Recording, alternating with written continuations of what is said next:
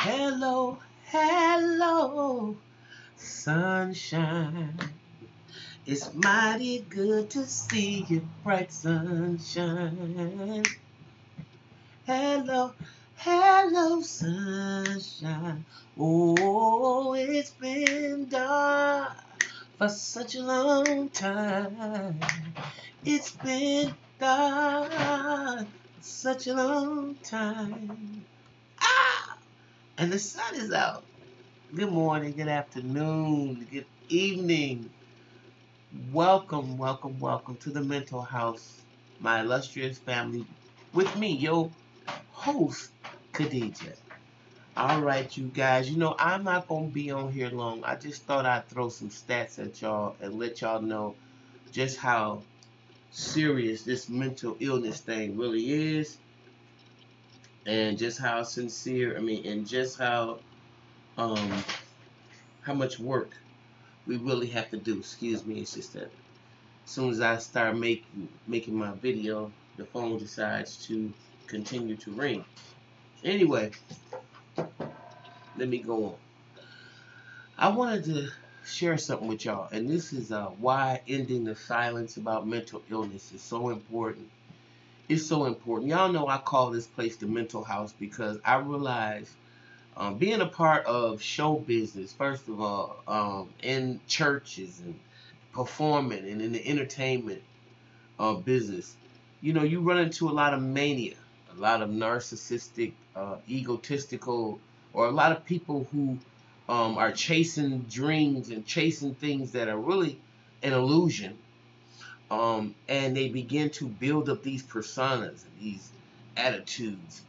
And a lot of them have chosen the arts because something has happened or driven them in their personal lives, and they begin to put all of that into their music or to their creativity or to whatever. And while on one hand it's a beautiful thing, on the other hand it's horrible because it stifles them from addressing mental illness, which is what it was in my case. I always tell people I was the first catfisher. I was Miss Catfish before it was a TV show. And it was only due to, now I can unapologetically say, because of mental illness and not having the ability to have an outlet to explain things that I was feeling inside. Sexuality issues, adolescent issues, self-esteem issues, all of those things manifested themselves in some type of behavior. And for me, the catfishing began when I got about 14 years old. Okay, so this is how my mental illness grew. Okay, but while I was catfishing in my personal life, in my other life, I was on stage singing, performing, and recording. Okay, but there was a life that I had made up of myself for that was totally separate from that life. Okay, and that was for anybody that was on the receiving end of that. I'll get into that one day. But I'm telling you this because ending the silence of mental illness is very important. And for black folks, there's such a stigma around mental illness. I know I dealt with it. From the people in church that think you can pray everything away and that Jesus, Jesus, Jesus gonna save you. Jesus, Jesus, Jesus gonna save you. Jesus ain't gonna save shit when it comes to your mental illness and the work that needs to be put in to get a grip on it. So what I found from my partners here at NAMI, y'all all know, which is the National Alliance for the Mentally Ill, there are some stats that I wanted to share with you, and this is very important because when we talk about our babies, this is how you know we got to start. So 13% of children ages 8 through 15 experience a mental health condition. And I'm going to read that again. 13% of children 8 through 15 experience a mental health condition. And I contend in the black community it's even higher because our children have to witness and watch so much murder and violence. and police brutality. So that number is got to be higher in my community. 50% of children ages 8 through 15 experiencing a mental health condition do not receive treatment. Let me say that again. Half of the children between the ages of 8 and 15 experiencing a mental health condition don't receive treatment. Okay? So you got to know that. So we pray it away. Again, that's what we do. 13 to 20% of children living in the U.S. That means 1 out of every 5 children experience a mental health condition in any given year.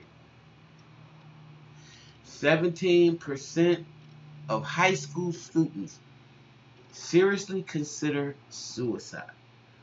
I went to a funeral on last year with a friend of mine whose friend's son, a co-worker's son, had committed suicide at 13 years old because he was kind of chunky and the kids at school teased him. 14 years old. And it hurt me to death. The most beautiful little boy you ever want to see. And I contend that the kids teased him because they were jealous of him. But he didn't understand that. And like I said, because there is a silent killer of mental health circulating our minds, then and there was no help given. Because remember, 50% of children experiencing a mental health condition don't get any help. Okay? So half of all lifetime cases of mental illness, I'm sorry.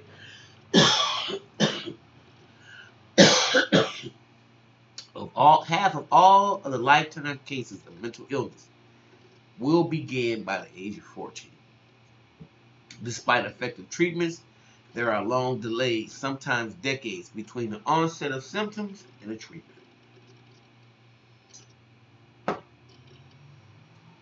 Now, how many of you all, first of all, knew that? How many of y'all knew that 13 to 20% of children experience a mental health condition in any given year, and that 50% of the children between 8 and 15 experience mental health issues but don't receive treatment, and that 17% of high school students seriously consider suicide? This is an issue, people.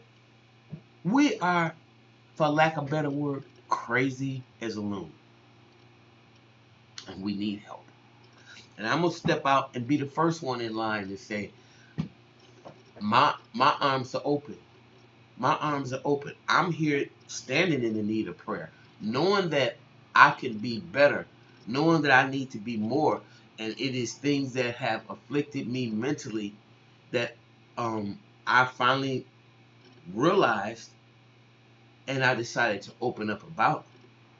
And I'm just encouraging other people to do the same, especially those of us who have spent a considerable amount of our lives in the entertainment industry or in whatever capacity. Just being is very important. It's not so much of what we do, it's who we be. And I think that it's time for us to get a grasp on who we be. And I just think it's real important for us to talk about this.